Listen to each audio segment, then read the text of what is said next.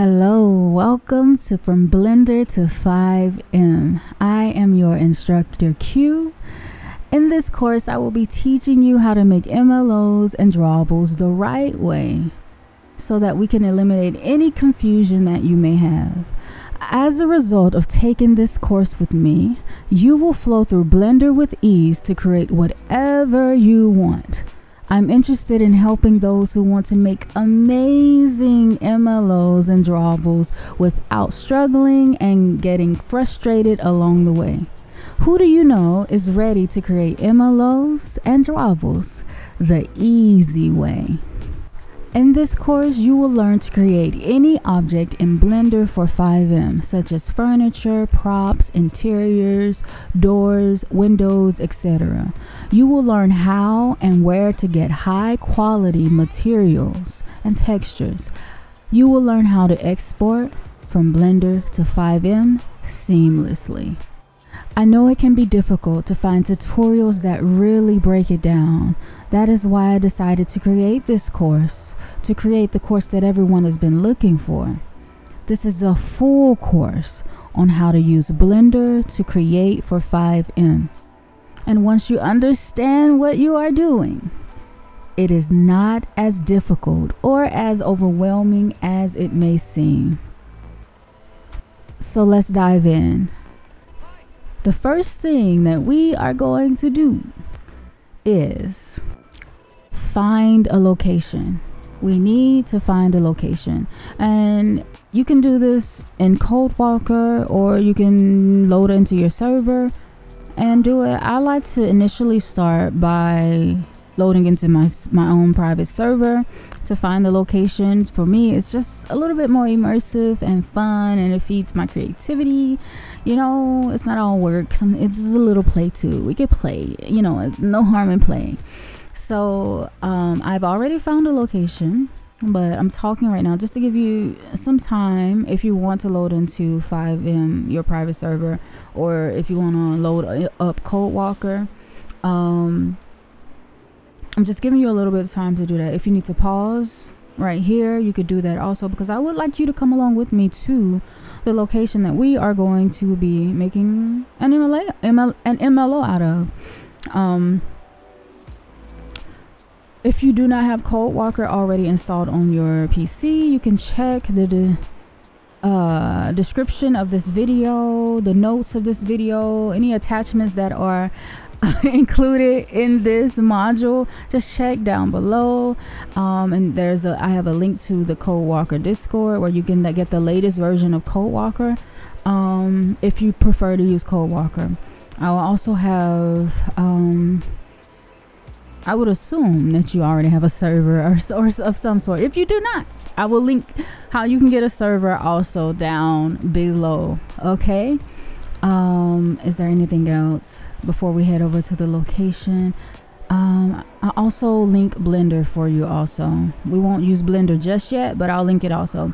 What we're gonna do is use TXadmin to no clip and fly over to the location. I'm not gonna drive because that just takes a little long.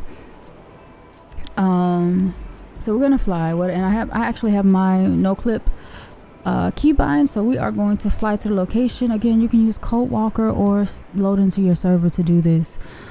We have a full playground to play with, but I chose a building that I felt would be the most efficient when teaching you how to create an MLO out of it. So we're gonna go over here a little bit past the ranch. I don't know what it's called. I think it's called like a ranch, mafia ranch. I don't know. Don't quote me on it. Just look where I am, and hopefully you can try to get to this location as well. It's just this little hut right here, and what I would like to make out of it is I would like to turn this little hut shack into something like a hacker's lounge hut. I would prefer it if you actually were in a server and had admin powers, so that I'm going to be no clipping through the building, and I would like you to participate, so that you yourself can get a feel for the overall size of this place. But yeah, we're gonna do a hacker sword. I'm gonna show you how to, we're gonna open up the door we're going to create a window. This is the perfect location. There's one door, there's one window, not a whole lot of complications, I would say. So we're going to open up the door, we're going to open up the window. Also, we come over here to this garage-esque type shindig thingy. We are also going to put a garage door on this barnyard. So I'm going to show you how to do that as well. We are going to retexture one of these buildings, either the hut or the garage. I think we're going to do the garage, not the garage, the hut, the Hackers Lounge hut building.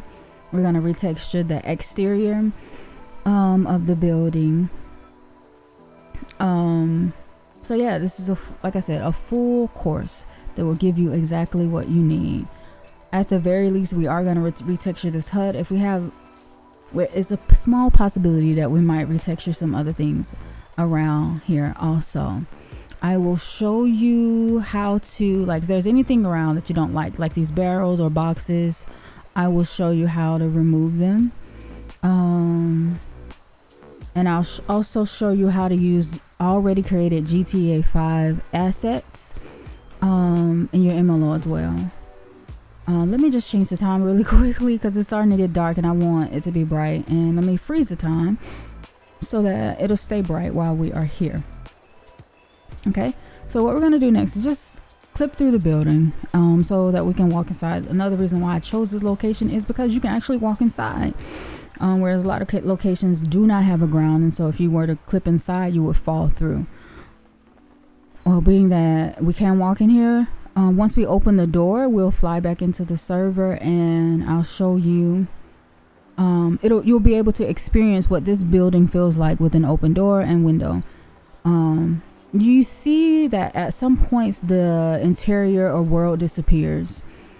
That is because there are occlusions around, and they have to be removed for this MLO to work properly. So if at any time you are creating an MLO and you notice that maybe your character disappears or the world around you disappears, more than likely it's because you didn't remove the occlusions. Okay, all right, so we are going to head over to Blender now. I just wanted to show you what we're going to be working on, just to give you a little taste, maybe it can get you a little excited, and show you that we're not doing anything, a big project, just something to get you through there and, you know, get you started so that you don't miss a step. A lot of times it can be so much information and you might miss a step and you feel like you did everything right, but there was one thing that you just missed because there's so much going on. No, we were working from the ground up, starting small, and to produce something amazing. All right, so I will meet you over in Blender. Again, I will provide a link to Blender if you don't already have it. Hopefully you do. I will be working from the latest version of Blender currently, so I'll see you there. Okay.